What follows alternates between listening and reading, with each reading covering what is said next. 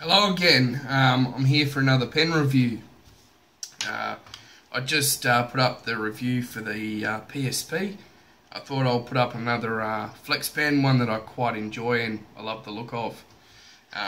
This pen is the acrylic, I think it's Triveni from FPR, Pen Revolution Online. It's an Indian made pen. I don't believe that this one is available anymore, but you can get similar acrylic versions, just this specific one's not available. The reason I bought this one is just because it's such a beautiful pen. It's kind of hard to capture this on camera, but it's very similar to the Edison Collier Permisson, where it's got the quite deep look, and the acrylic is just gorgeous. Now, alright, so that's the pen. You clip, you know, it's quite weak, but it works as a clip. It's nothing special. You've got two black caps on either end, and then obviously this gorgeous acrylic in here and a little silver band. Opening it up. Now, if you've ever bought a FPR pen, you'll probably notice that this section is actually the same on all the pens. On the Surwex MB and the other pens such as that, they'll use the same section, and they use a cartridge converter pen. You know, in terms of special, it's not that special, but it's quite a nice pen still. You know, it's quite comfortable to hold. This is quite a large pen, especially if you post it. It becomes enormous. That's huge. It's the size of my hand. I don't typically post this pen, as it just becomes too large then.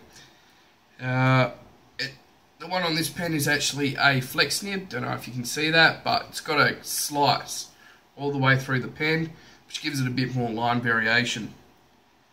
The dimensions of this pen are 149 capped, 135 not capped, which is how I normally use it. Posted, it's a massive 180mm. The grip section just at the base here is 10mm. The barrel is 12. Weight with the cap is 18.6 grams. Without the cap, it's 11.75.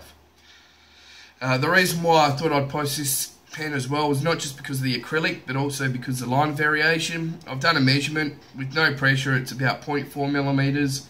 And with full flex, it ranges up to about 1.8mm. So it's a pretty large flex range, better than the PSP was.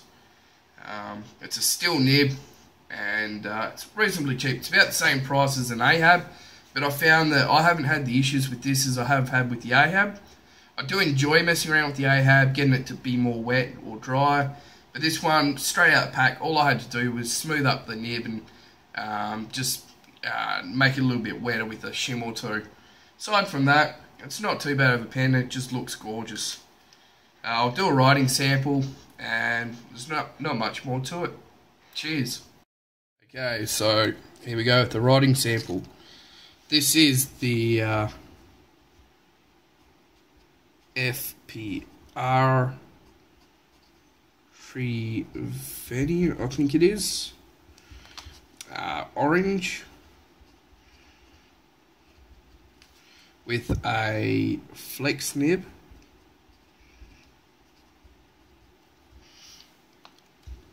And it is inked with Iroshizuku Chiku Rin. Alright, so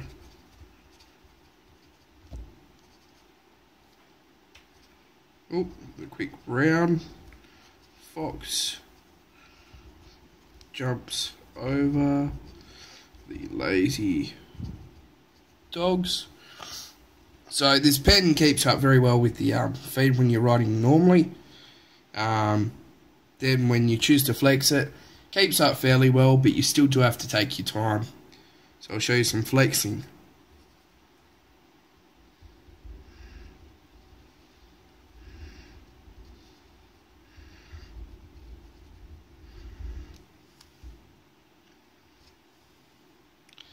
You can see here that the feed on the bottom is actually bottoming out a little bit on the paper.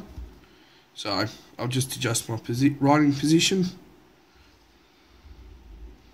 and we're railroading.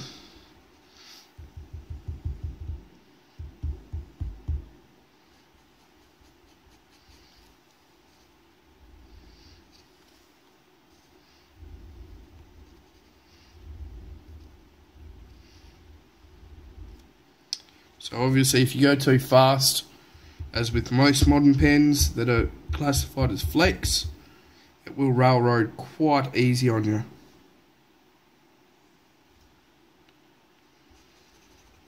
There we go, and we're back.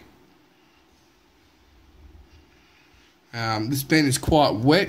I have given it a little bit of a modification myself. Made it a little bit wetter and just smoothed out the nib a bit. So this is with no pressure. It's quite wet. Then obviously if you lay down a thick line,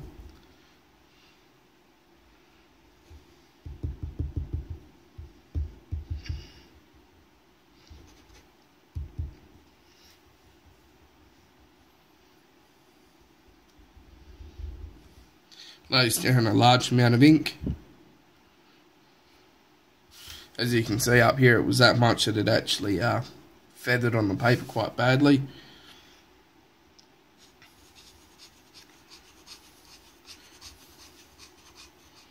These are quite nice pens for the price. You know, it's nothing special, but you know, look at that. That's why I love this pen. Just the colours in it are amazing and how it sheens. But as I said, I don't believe this one is available anymore. You might be able to pick one up somewhere. But even so, these nibs are quite nice. They're pretty cheap to get replacements if you want to mess around and try and make it finer or wetter or flexier. They will also fit in other pens, and such as a Jinhao, because they make a size 6, a size 5. I think they also make a size 8 as well. Yeah, so I'd recommend this pen or any of the others in the FPR range. They're all reasonably good and I've tried them all. So that's all for now. Thank you.